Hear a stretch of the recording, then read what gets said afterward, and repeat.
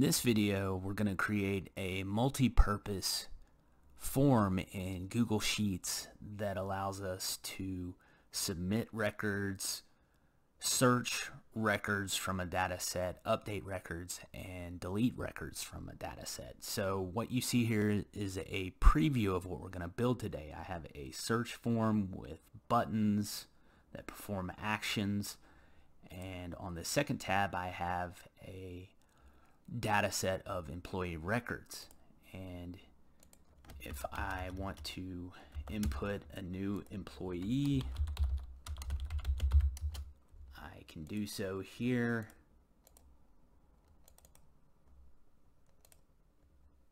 Hit submit, and we should see this record get added to the bottom of our employee records tab. So I'll hit submit, and this record gets added. I can also search on existing records, so I can just type in an employee ID number, click search. This will pull up an existing record. I can make updates to that record if I want. So if this person transferred to IT, I can simply update the department, and what we should see is this record here changed to IT. So I'll click update,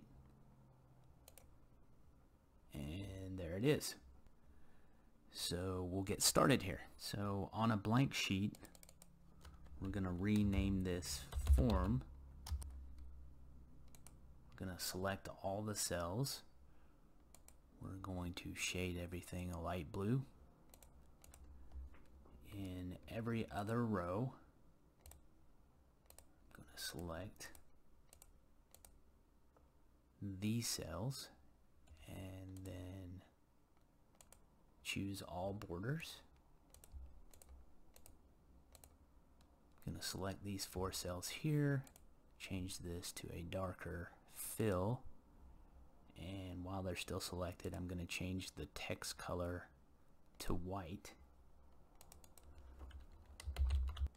I'm going to select these 4 cells here, which are going to be our input cells. I'm going to change that back to the default no color.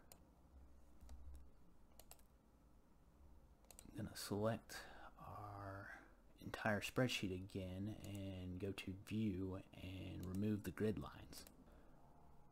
What I'm also going to do is insert a drop down list here for the departments. So I'm going to go up to data and then data validation. I'm going to select list of items.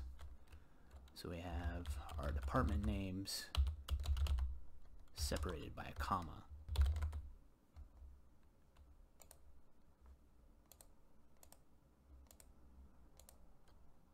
I'm going to select this cell for the hire date, go up to data validation again.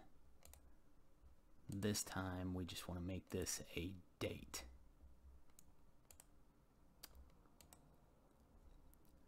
So now what we're going to do is just add some buttons to the right, which we will eventually link our scripts to perform actions. So I'm going to go up to insert, drawing,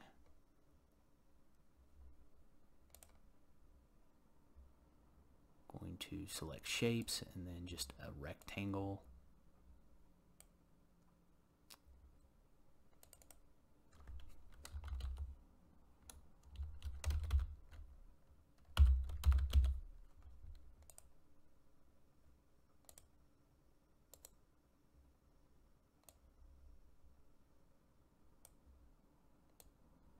I don't want to repeat this multiple times, so I'm gonna at this point fast forward and just have all these other 4 buttons added here. So now that we have our buttons created, we want to begin writing code in AppScript and link that code to our buttons to perform actions. First thing we're going to deal with is this submit button. So I'm going to go to tools and then script editor.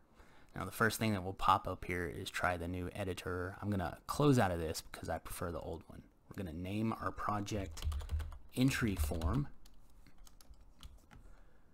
and I'm going to rename this first function submit. Now to save time, I'm going to go ahead and just drop code I've already created in here.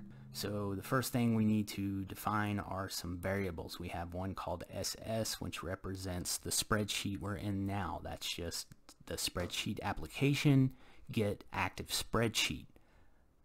Below that we have two variables that represent our two sheets, one for form sheet and another for our record sheet. So that is just our spreadsheet variable, and then get sheet by name and get the respective sheet names. After that we have an array variable called data, and this variable stores all of the input cells from our form sheet in an array. So when you're defining an array in Google Sheets, those are enclosed in brackets. So since we have two sets of brackets here, that means this is a two-dimensional array. The outer brackets represent a collection of rows, and the inner bracket represents a single row. So what we actually have here is one row of data with 4 columns, and each of our elements are separated by a comma here, and one element is a reference to the form sheet, and then get range B2, which is our first input cell, and get that value, and the same thing for these other 3 elements here. So finally we have our record sheet and another get range, but this time we have a two-dimensional get range, and what we're trying to do here is get the first blank row below our data. So right now that would be row 8. So our first input of this get range is our beginning row point. So we're referencing our record sheet, get the last row. This will get the last row containing data, which is row 7 as of right now. We add 1 to that to get to the first blank row below that, so that gets us to row 8 dynamically. The next input is our column begin point. We want to begin in column 1. The next input is how many rows are we going to have in this range. Well, we're going to have 1 because our data variable is 1 row. The next input is how many columns we have. We're going to have 4 columns because we have 4 elements to our data variable. And then finally, we have set the values of this get range, which is our first blank row on our record sheet. And what do we want to set it to? We want to set it to the data elements stored in our data variable, which are our form input cells. So I'm going to hit save here. We're going to go back to our form sheet. I'm going to click on the submit button, click this right options box, assign script. We're going to assign our submit function to it. Click OK. I'm going to add a new record here.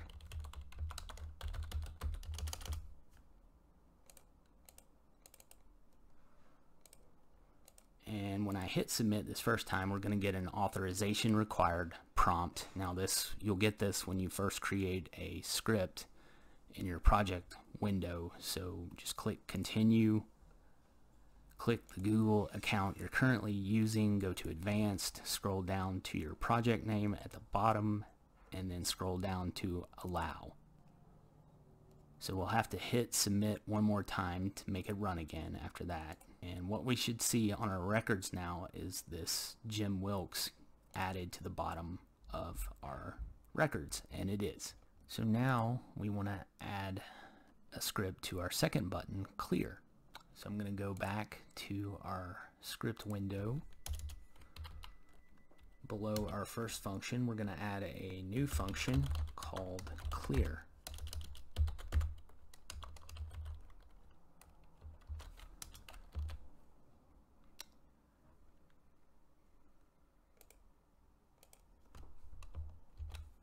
And like with the previous function, we're going to have our spreadsheet variable and then our form sheet. And that is the only sheet we need a variable for, because what this function will do is clear out the values in our input cells. So our next variable we have is called clear cells, and it is an array variable, but this time it's a one-dimensional array, and it just contains the cell references on our form sheet that we want to clear out. So we want to clear out these cells one by one. So we want to repeat this step 4 times. So what we're going to use is a for loop. For loop repeats a series of steps based on a beginning and ending point you specify. So it begins with the keyword for. We begin with a variable, a counter variable.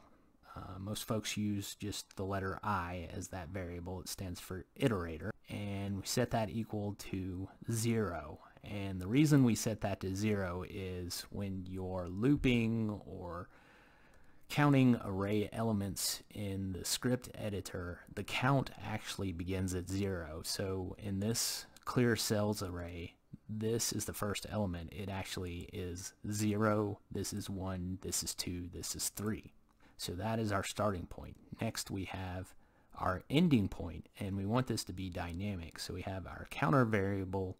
We want this loop to run until our counter variable is no longer less than the length of our clear cells array. So the minute that counter counts to anything above 3, this loop discontinues from running.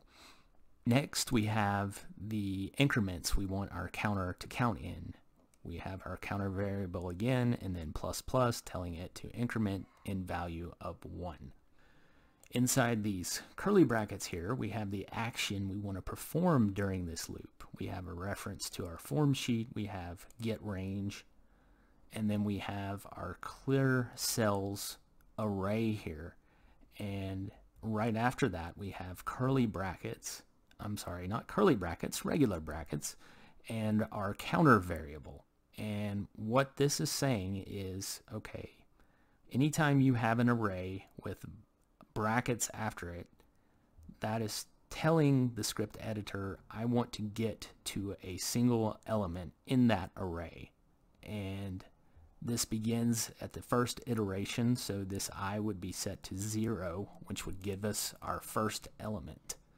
So we would get the range out of our clear cells array, B2, because that's our first element, and this would clear the content. That would be the first iteration of this loop. It would then go back up, change our counter from 0 to 1. That would change to B4 down here, clear the content, and repeat until we're all the way to our last element. So we're done here with this. The only other thing I want to do is copy this and add this to the end of our submit function, because after we submit records going forward, I want to clear out the contents of our input cell. So I'm going to hit save. We're going to go back to our form. I'm going to click in our clear, assign a script, assign the clear script we just created, click OK. And then when I click this, we should see these records clear out. And they do. So I'm going to add another record here.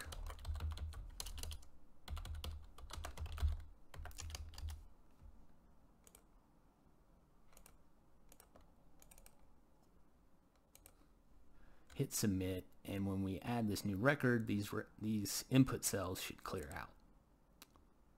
And they do. And so we get a new record there at the bottom.